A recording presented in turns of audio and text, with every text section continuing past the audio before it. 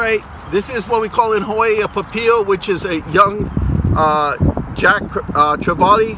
Anything under 10 pounds is known as a papio, and he hit a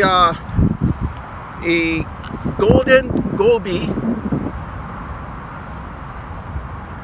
which looks like I'm gonna have to take out later because it's in there.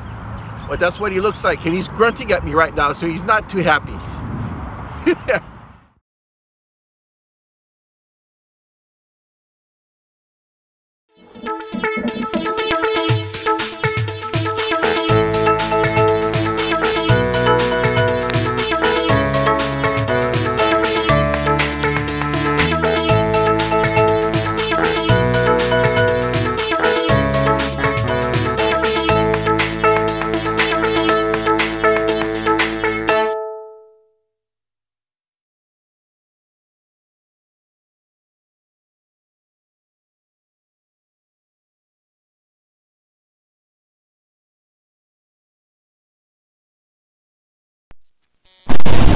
Alright guys, I'm with the Okuma guys right now, and I'm using a Azores 40 spinner with a 12-foot Rockaway, and I'm using a flash bomb. So I'm only casting it out about like maybe 50-60 yards, but with the flasher you can actually see the light flashing when it's going out.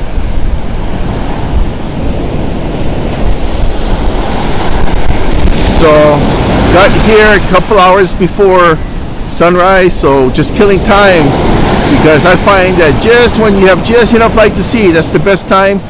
And I guess because the fish see better too at that time. But we're just killing time right now, just whipping the shoreline with hammer bombs, see what happens.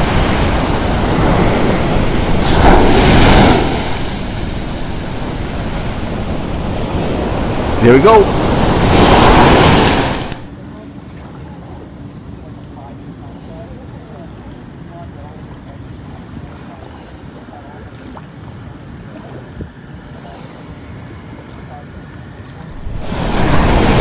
All right, we have Mr. Jeff Robles here with Robert and the famous John Bretza in the background, and we're at famous Waimea Bay.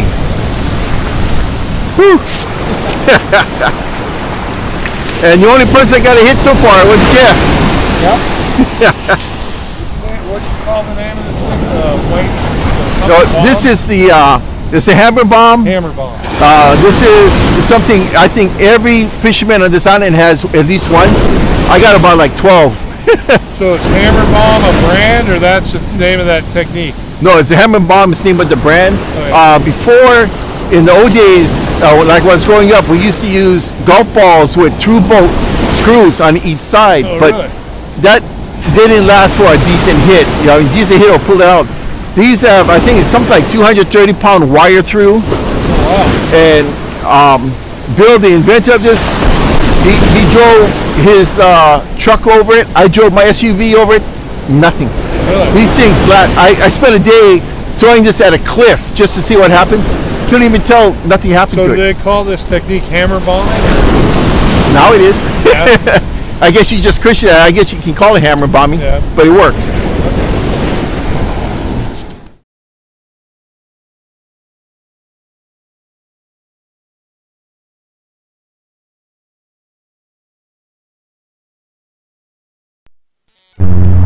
Alright, here we are bone fishing in Honolulu, Hawaii with John Bretza and Jeff Robles.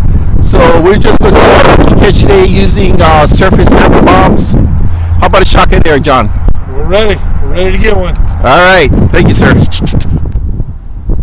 Alright, I'm using my Golden Gobies over here on 20-pound test fluorocarbon. I'm using Bill's.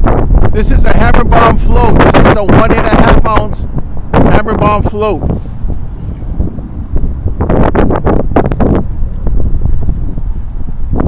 Up the coast from me is John Bretza, and on my right is Jeff Robles of Okuma. So Waimea Bay didn't do so good because of the big waves. So we're over here, just seeing what we can do over here.